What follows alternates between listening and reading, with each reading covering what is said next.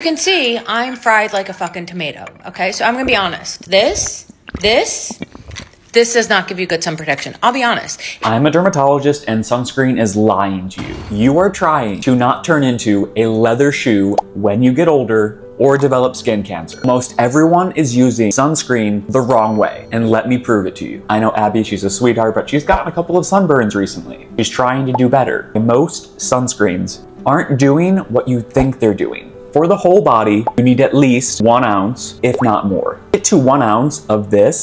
1, 2, 4, 18, 32, 53, 5, at least 55 sprays for the bare minimum. This is 4.7 ounces, so you basically have to use the entire bottle for one person if you're spending the day at the beach. I actually really like the glow you get from the Kopari sunscreens. This, a skimpy Charlie Speedo, gorgeous day at the beach, but it's not a first application. And sunscreen sticks, okay, I emptied it out, made quite the mess in my kitchen. Entire stick, less than 1 complete application, entire body. Now, I'm a practical person. Some sunscreen is better than no sunscreen. If you say, Dr. Charles, this is the stuff I like that I want to use, then go for it. Just know, you have to use more than you think you do, buy it more often.